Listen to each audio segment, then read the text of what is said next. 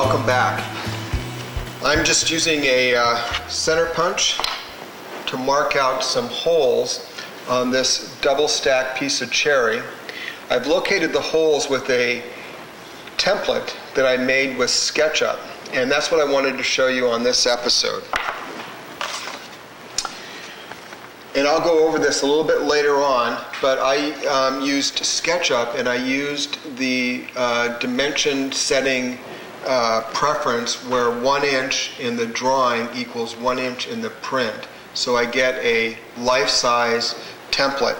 And I printed it on double stick paper, which you can get at any office supply store. It's a full sheet double stick paper, and you can basically just peel it off. And what I did is I made a diagram of the part that I'm working on right now. And the key thing for me for using this template is I wanted to accurately locate where the holes are for this project.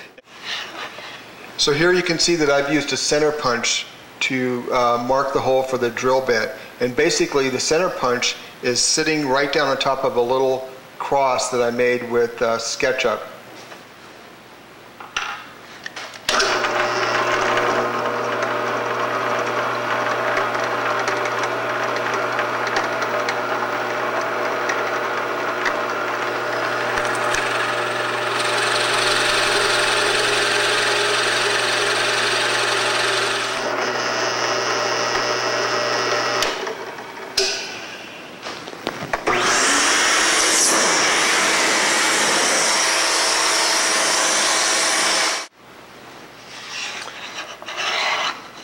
Well, I think you can see that this is off to a good start. This template system has accurately located these holes for me, and I'm going to go ahead and get busy drilling the rest of the holes, and then I'll do a little screencast on SketchUp to show you how I made those templates.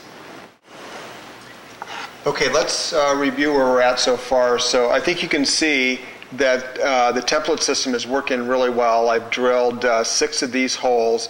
I made notes. I don't know if you can see that in the screen there. But the other good thing about this is I can make notes.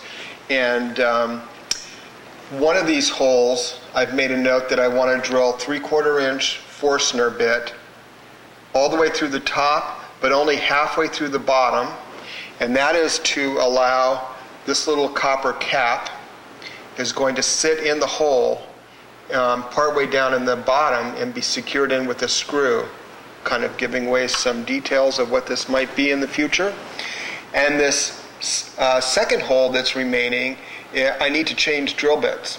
And I know all of us have gotten everything all lined up perfect and start working away, and before you know it, you've drilled the wrong size hole. So what I did is I drew an X through it, hopefully to catch myself so I don't make a mistake, and I want to change drill bits before I drill that hole. Okay, so I got the label peeled off. It came off pretty quick. I've got my holes drilled where I wanted them and the correct size.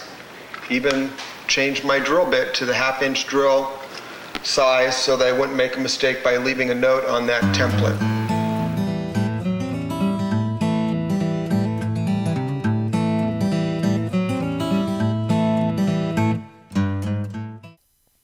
This is the SketchUp template that I used in my project. Let's open a fresh SketchUp document and start from the beginning.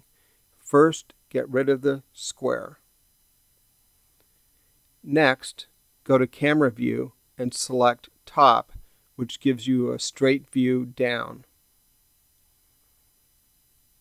Next, select a drawing tool of your choice and draw the outline of your template. In this case, I'm using a simple rectangle.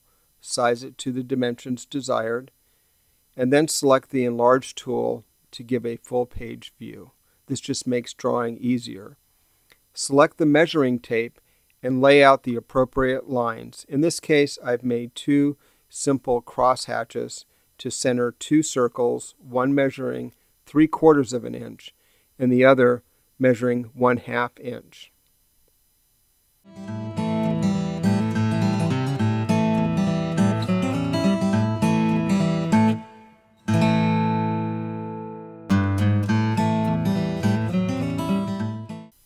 Here I've used the measuring tape tool to lay out additional lines above, below, to the left, and to the right of the center point.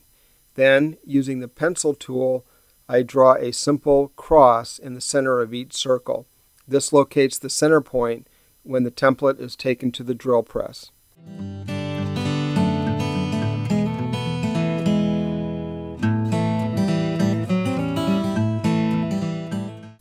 Next, use the Delete Guideline menu to delete guidelines from your drawing.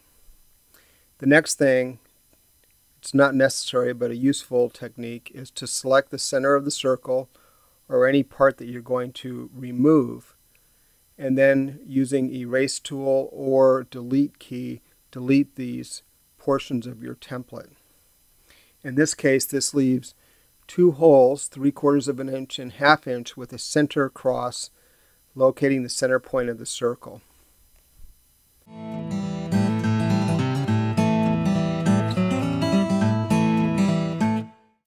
It's not completely necessary but useful to change the template to a light color for contrast when you're at the drill press or at the bandsaw.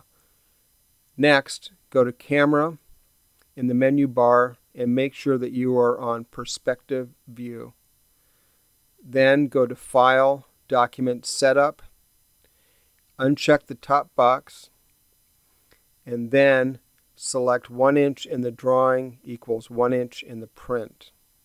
Now, when you go to your printer, you will get a template that is life-size for your part.